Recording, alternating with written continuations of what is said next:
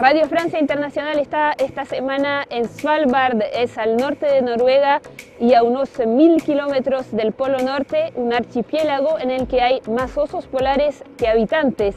Es también una ciudad, Longyearbyen, que vive de primera mano el impacto del cambio climático.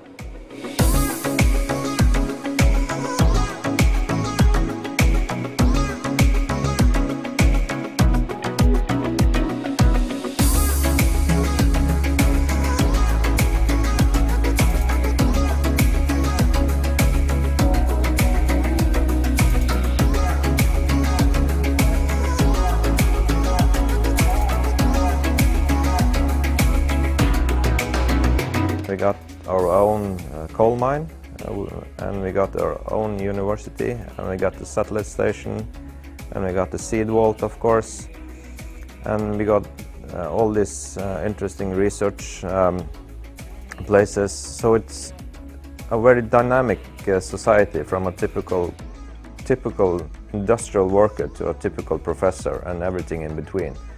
In 2,200 people, it's a very dynamic society.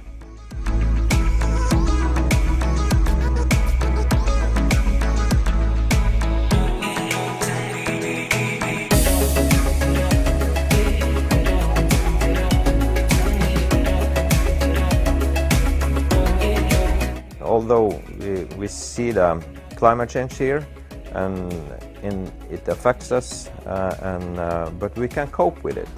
So in many terms, I think that actually we are the climate winners as well, because what we are seeing is that the biomasses in the sea are moving up north, and we are seeing the ice is melting, so new routes of sailing are opening up, and of course Svalbard as a part of Norway is a very strategic place.